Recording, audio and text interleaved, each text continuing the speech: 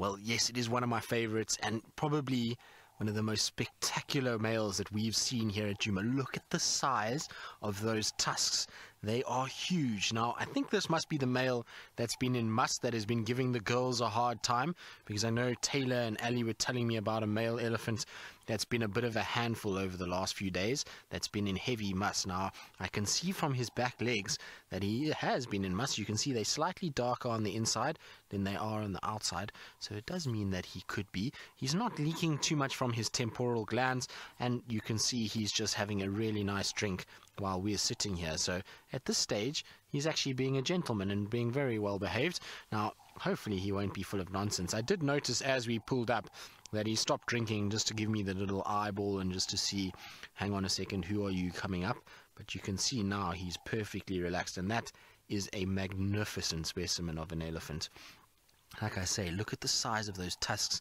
Down here in this part of the park, in the sort of southern part of the Kruger, we don't get very big elephants at all. We get sort of, well, in terms of tusks, we get very large-bodied elephants, but most of them have quite small tusks, whereas this guy has got nice long ones, and this is probably one of the biggest tuskers that we have down in the southern section.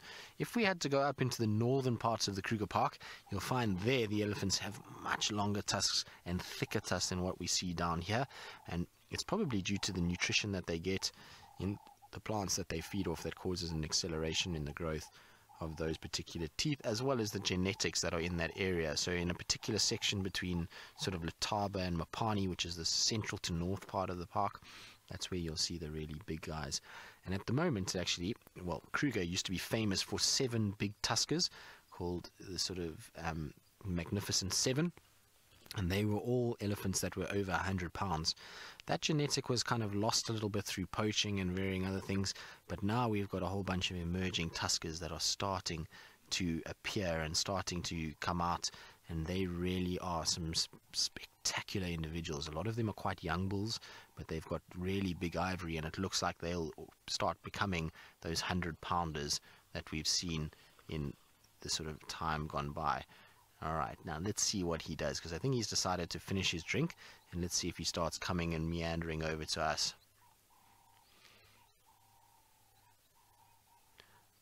So Paige, you say what a beauty. Well, I can tell you now, he is one of the most beautiful animals that we've seen here. He is massive, big front legs, big head, and then those beautiful symmetrical tusks that come down. Now, this is also another interesting thing about this elephant, is that his tusks are almost identical. You see, look at the length of them from a side-on point of view.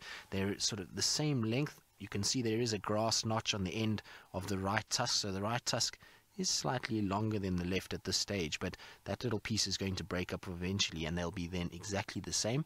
But they also, the shape of them is very similar. You can see how both tusks sort of bend at the same point, so it's unusual to see. Often you'll find with these tuskers is one tusk tends to be a lot bigger and longer than the other one, and this is a sort of very kind of cool example of a very, very symmetrical, identical tusk. Now look how he's resting his foot and smelling us at the same time. So this is all sort of behavior that he's trying to put us off guard. He's almost trying to say, I'm not really worried about you, I'm just resting.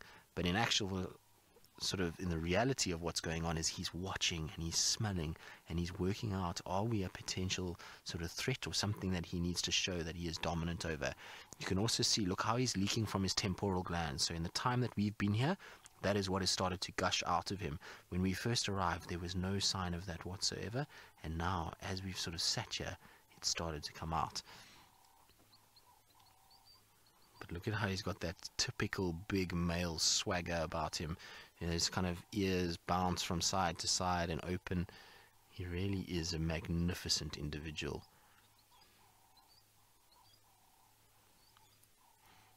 Now, you're going to go behind that bush.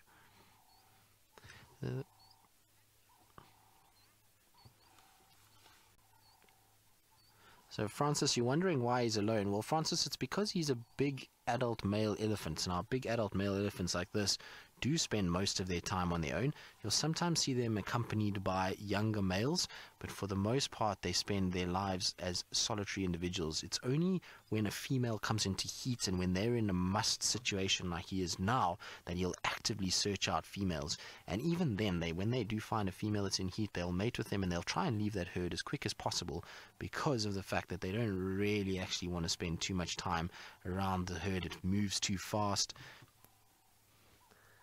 Are you going to be full of nonsense? Oh, look at that. Hello, big boy. Yes, you are the boss, I know. And this is very typical. When an elephant gets to a higher point than what you are, often he gets a lot more kind of sort of feeling that he can dominate you, and they'll often use that as a way to assert themselves. They know that it makes them appear larger, and so him being up there is definitely making himself look a lot bigger. But isn't he a magnificent specimen? Wow.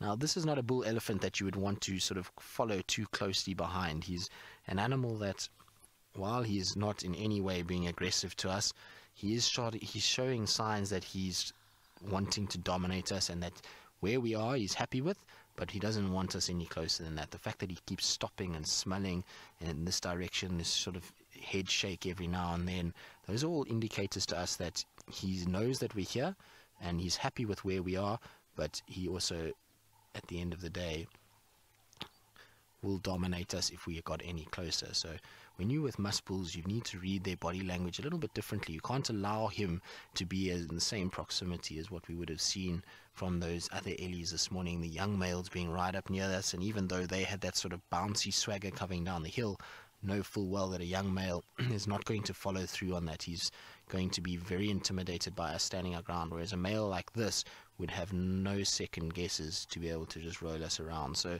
with the big males like this, you tend to try and be a little bit more respectful and allow them their right of way, and as long as you do that, then you shouldn't have any issues whatsoever.